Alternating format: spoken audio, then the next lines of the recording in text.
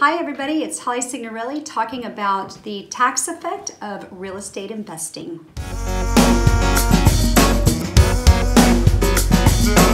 So a lot of people are doing real estate investing. I mean, it's the market is killing it. People are making a lot of money. They're doing flips.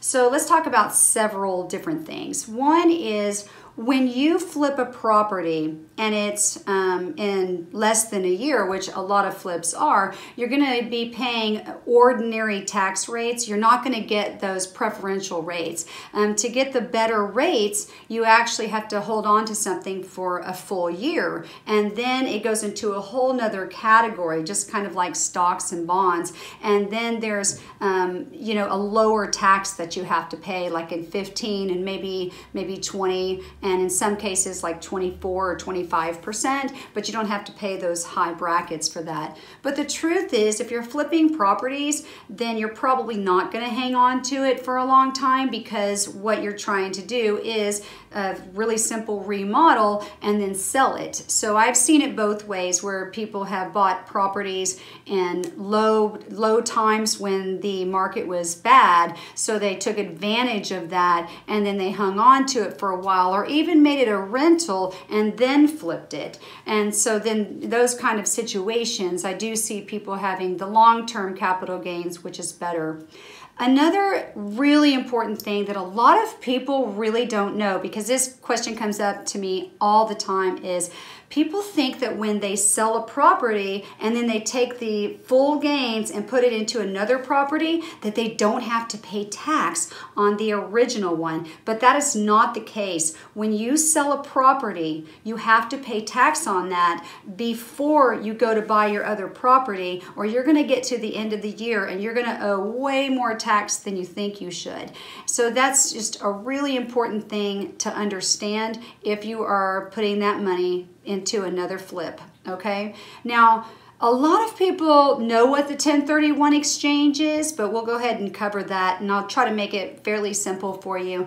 But let's say that you sold a flip or a rental property or whatever the situation was, and you do want to roll it over into something else. Well, 1031 is usually through an attorney or somebody who is really licensed to do that. And basically, when you sell the first company, or I'm sorry, the first property, then you take the money and you give it over to this attorney to put into like an escrow account.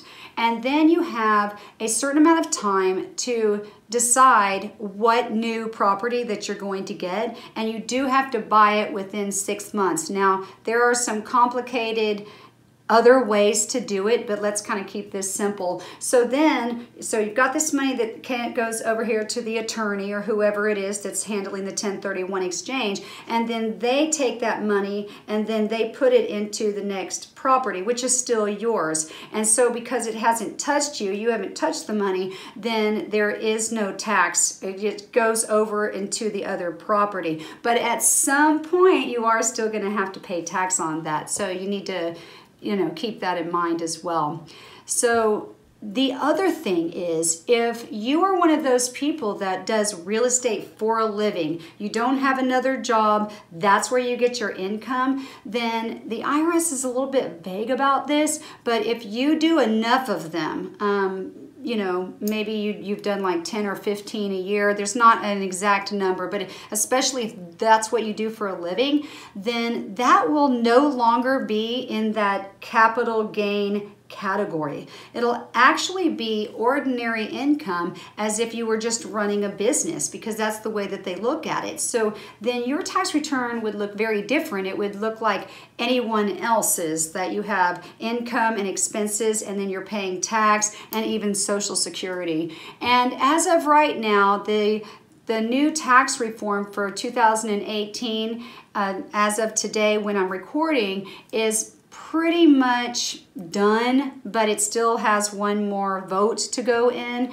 and it is possible that there may be some Social Security tax on those kind of things. So I will keep you updated on that, but I wanted you to really understand how real estate investors do get taxed, so you don't get a surprise at the end of it.